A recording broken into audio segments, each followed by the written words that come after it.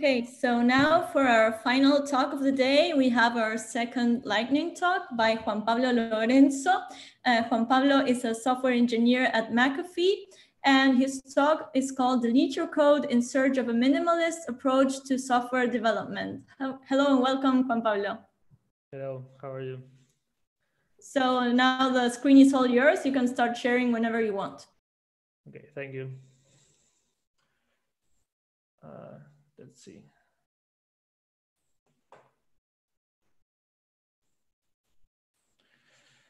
Okay, here we go. Okay, I'm Juan Pablo. I'm a software development engineer at McAfee. My talk today is called Delete Your Code in Search of a Minimalist Approach to Software Development. Okay, so what is this talk about? I think this talk starts as a question. What can we find at the intersection of minimalism and software development? The first thing I found out is that there is a lot.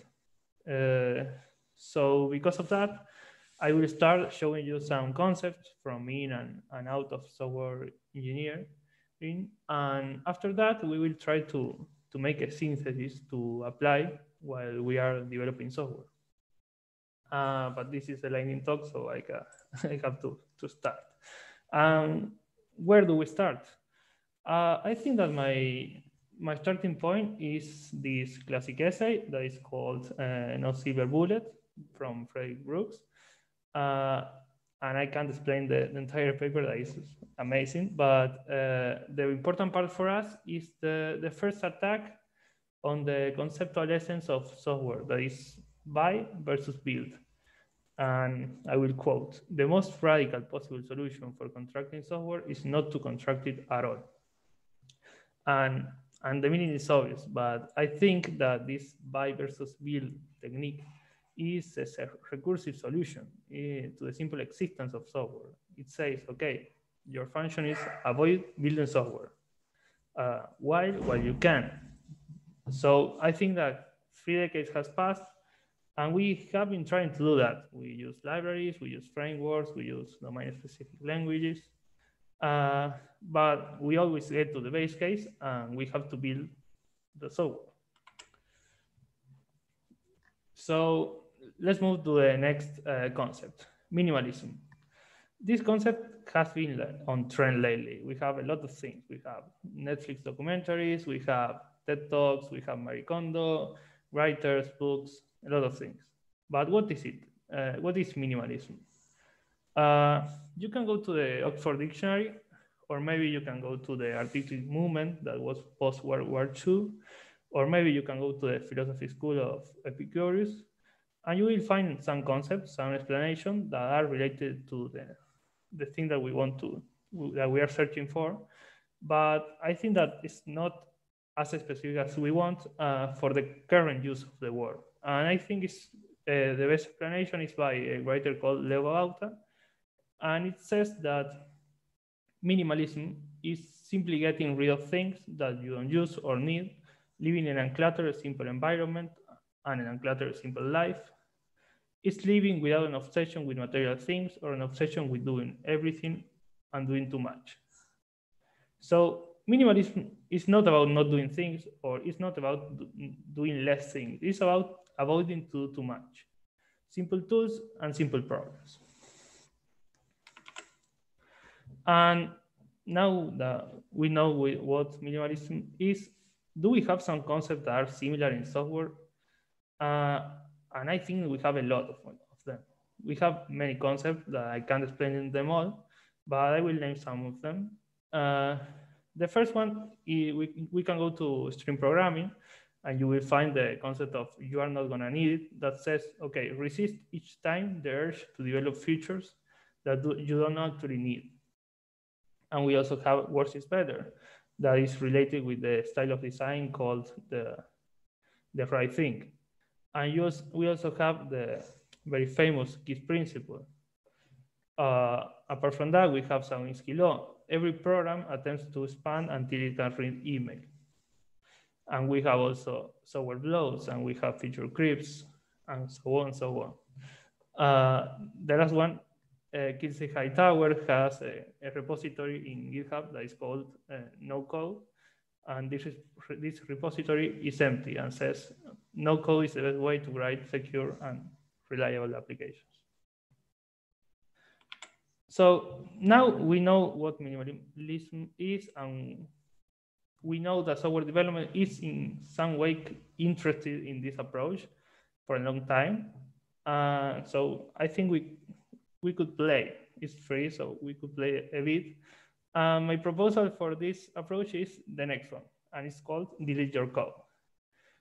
But how? I would define 3 simple rules.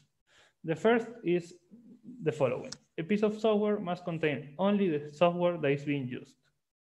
So the rest of the code should be deleted. The second one is that a piece of software must have a cohesive amount of use between its parts. So if that rule is not being accomplished, you have to split or modify your code. And the third one is a piece of software must be designed, implemented, and monitored and maintained with the previous concepts in mind.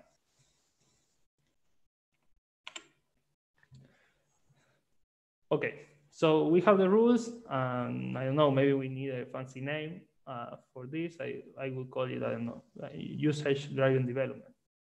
But we are engineers. We can't leave it here, and we have to ask, is it even possible to do that, to delete your code? And if it is possible, how? And I think that answer is very complicated, very difficult, but I see 2 key points. The first one is monitoring. You can't delete your code if you don't know if you're using it. We are not only talking in terms of APIs, but also in terms of classes, functions, lines, up to lines of code. And I think that the correct tool for that may be an application performance management, an APM, like Datadog or Stackify, for example. And the second key point I see is microservices. I think that microservices could be a great ally for this. And why? Because they give us the ability to maintain a cohesive amount of usage, the second rule we define. Because do you need to add a new feature and you are tempted to add it to an existing microservices that have a different responsibility? Okay, there you have a red flag that is that you have 2 different responsibilities, but also you have a new red flag that is, I'm almost sure that if you add that feature, the amount of usage will be different than the other of the previous microservices state, I would say. So this talk is very small and it's very short, and it's intentionally incomplete. This is an idea. I think this would need like a lot of work, and it might turn out to be a really bad idea. I know that, but I think it's clear that there are many indications that lead us in this direction in software. And we have known for a long time that we can expect better pieces of software using less code. So in my opinion, it's time to fully embrace that idea. So let's delete your code.